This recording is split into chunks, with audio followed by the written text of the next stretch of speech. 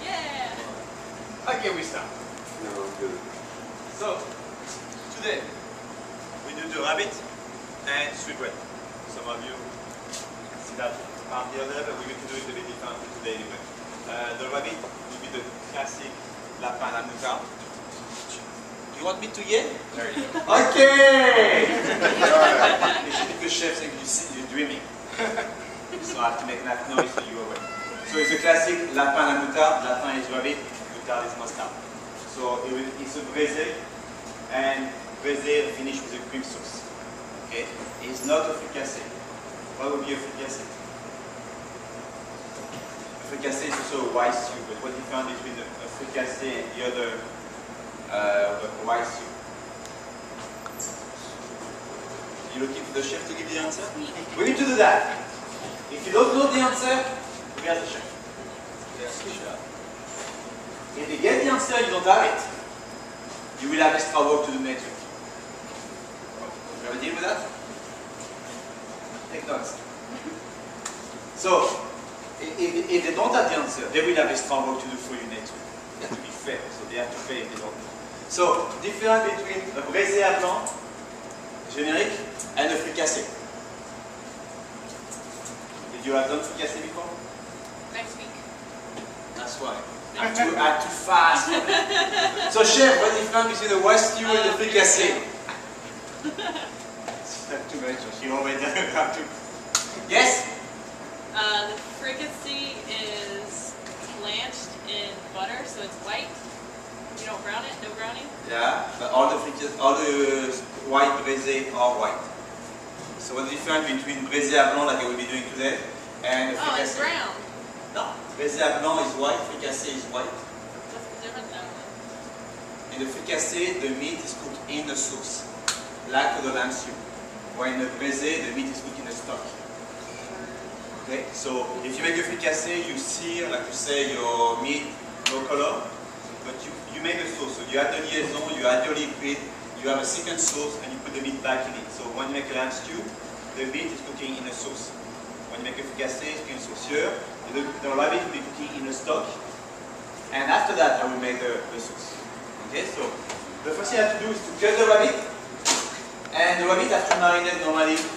We used to marinate for a longer time, but the rabbit we have here are pretty small, so we're not going to have to wait too long.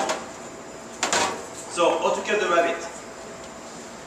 The smaller piece we're going to do will be giving us 16 pieces. 4 for the back legs, 4 for the saddle, 4 for the rack, 4 for the front legs. Okay? But we can cut 8 pieces if we want, depending on how many portions you want to sell. So, for the back legs, if you leave the rabbit like that, you have the shoulder blade here. You can cut between the rabbit and the shoulder blade, or after the shoulder blade. In this case, you want to go after. So the shoulder blade will stay on the rabbit. Like that, you take the joint out, and you go around the bones. One. You can see the meat is very white, practically as white as a chicken, but the meat is a bit more fibery, a bit more consistent than chicken. The taste is very mild. If you have a white rabbit, for sure it will be a bit stronger. If you have hair, it will be darker. It will be red meat, like for beef. So we have 2 back legs. Front legs, the same thing. You take the legs, lift it, and cut between the bone and the rabbit.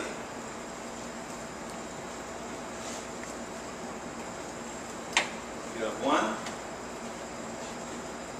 And you have 2.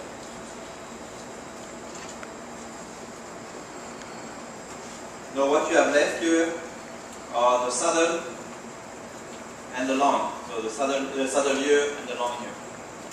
Sorry, the saddle here and the rack here. Okay? For the one, I don't know where you are in the program, but if you have seen the beef or the lamb or the veal, the structure is the same. Back leg, front legs, saddle. The rabbit will have one name for the whole piece. If it's a veal or lamb, it's still called a saddle. But if it's beef, you have the loin, the sirloin, and all these pieces. The racks are the same. So the saddle in English is the same for rabbit and for lamb. But in English, so in French, is called a cell for the biggest animals, so like pig and lamb. It's called a rade for the rabbit. R-A-B-L-E. So a rade de lapin is this one. So what we're going to do here is take the last rib. So you go with your finger, find the last rib, cut around, make an incision. Second side, same thing, find the last rib, go around, cut all the meat, and the bones of the rabbit are very easy to break down. So you want to be very careful and just one cut. You have the saddle, and now we have to take the back of the rabbit where you have the two shoulder blades. I don't need them for now. Here. And I have the rabbit saddle. What is called a saddle?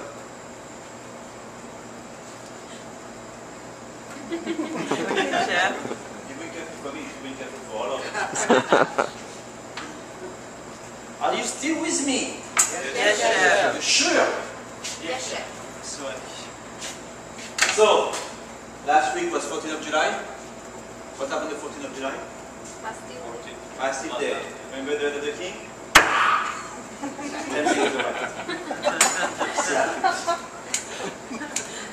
We have no more king, so we have to do it on the rabbit. Yeah? So I open the cuff, okay? And what you do now is cut close on the spine.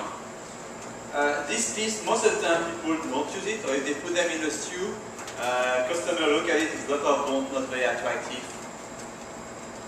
On the side.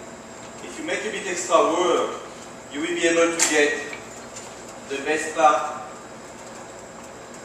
of that, and it's easy to eat for the customer. So you can make 2 incisions if you want to start, and after that, just cut.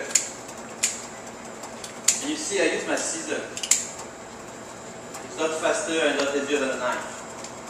Maybe it doesn't look very impressive for the other chef, and you don't care. Okay, that's here to make a show, you have to be efficient. I can tell you, I can cut more rabbit with my scissor without breaking any bones, and I have particular bones, and anybody can do with a knife. So that's one of the first things I learned from my old chef. You're not here to make a show. Be efficient, go fast, and if you can get a break, take a break. You laugh, but that was one of the big lessons I get from my first time in the kitchen. No, we work from, I think we start at 8 o'clock, stop at 2:30, come back at 5 until 11. So we had this break between 2:30 and 5. And it was in the summer, and one day we finished at 2:30, and all the commis was talking at the outside of the kitchen at the door. And this old chef, he was 75-year-old at the time, I was 15. He come back from his tour, look at us, say, "You have nothing to do, guys. Go back in the kitchen, clean the copper." So from 2 to 5, we clean all the copper pot from the kitchen. And when he come back at 5, he said, "I know it's time to go back to work." And we look at him and say, "But chef, the next time you have a break, you go out of the kitchen far away. Because you have to change your mind. You know, we're going to be working 12 hours a day, 6-7 days a week for the next 3 months, 2 months after. So imagine 4, 8, 10, 12 weeks. And you know, if we don't have a break or we need to have a break, we're never going to finish it. So I learned from that, like, work fast, and when you can go out, go out. The rack, and if I want to make my 16 piece, I cut my rack in 2. Same thing for that. By cutting the top, first one, it looks nicer, but also it's easier to eat for the customer. So you have a piece will look a lot nicer. Here, and you have your 4 pieces here. Okay? For the back legs, particularly the back legs of the rabbit, you have the bones here, and that's a very small piece. If you get the joint, it's a very small piece. And that's a big piece. So to make sure everybody has the same amount of meat, or approximately the same amount of meat, what we do is make a small incision here, so we know where the joint